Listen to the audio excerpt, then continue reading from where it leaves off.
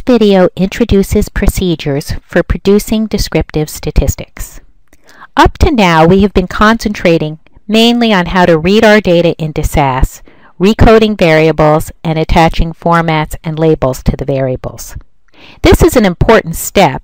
However, our ultimate purpose is to do some sort of analyses, whether calculating simple descriptive statistics like means or frequencies, or performing more complex analyses like multiple regression. Once we get the data in correctly, we are ready to do this.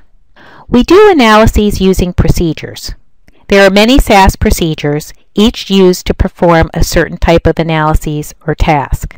In this lecture, we will look at a few of the ones most often used for descriptive analyses. These are covered in Chapter 2 of the textbook Cody and Smith. A number of these procedures we have already used. In this unit, we will look at them in greater detail. So we are going to be talking about proc contents, proc print, proc means, proc freq, and proc univariate. Proc contents is especially useful for Excel spreadsheets. Whenever I use the import wizard, I always do a proc contents. Proc contents provide you with information in terms of the descriptor portion of your SAS dataset. It gives the name of the dataset, the number of observations, the names of variables, what type each variable is, whether it's numeric or character, and any labels or formats that have been assigned to the variables. By default, variables are listed in alphabetical order. Proc print, another procedure we've used quite heavily since the beginning of this class, is used to view a SAS dataset. Proc print is named somewhat deceptively because it does not actually send data to a printer. It simply lists the values of each variable in the output window. And we will look at some options in proc print that we haven't used before in the SAS demonstration video.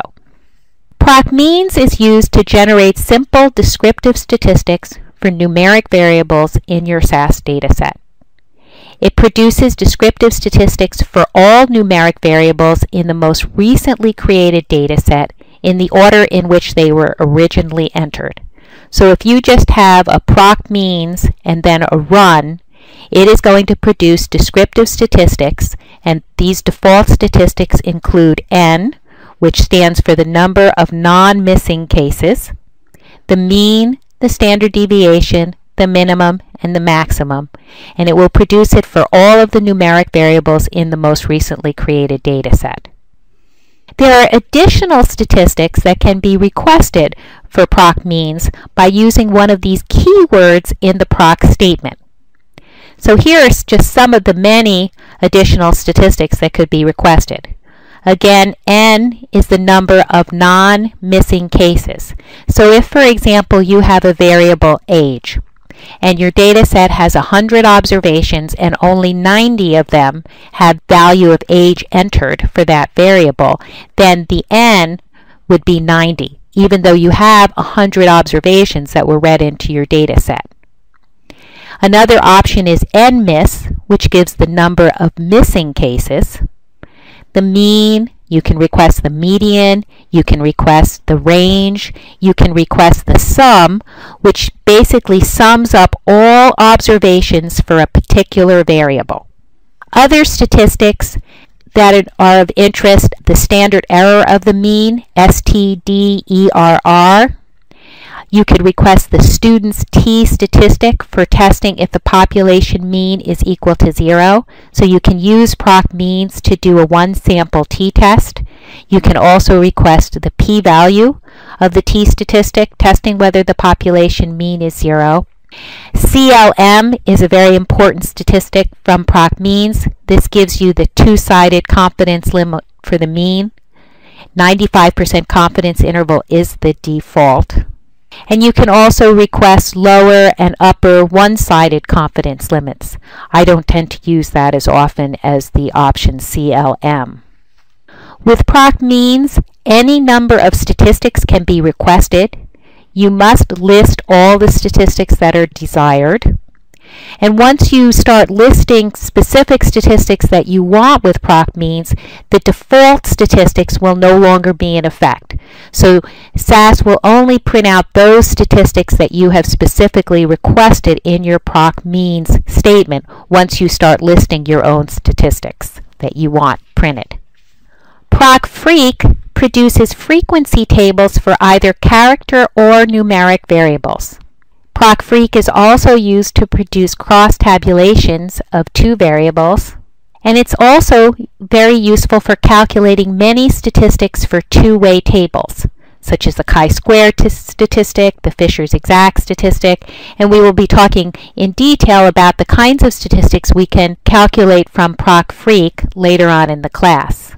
I want you to note that it's most useful for categorical variables with not too many categories.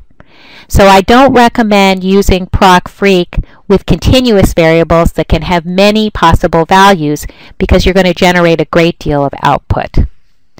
Proc univariate is useful for getting in-depth numeric descriptions and graphical information on the distribution of a continuous numeric variable. So it generates simple descriptive statistics and information on selected quantiles, the median, the 5th, 25th, 75th, and 95th percentiles.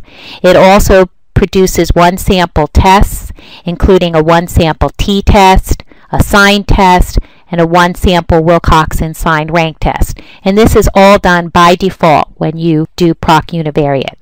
Proc univariate can also be used to produce simple text-based graphics, including a box plot, a stem and leaf plot or histogram, and a normal QQ plot, as well as publication quality graphics. So if you want to determine if your continuous variable has a normal distribution, proc univariate would be the procedure that would be most helpful to do that for you. Now view the SAS demonstration video, Simple Descriptive Statistics.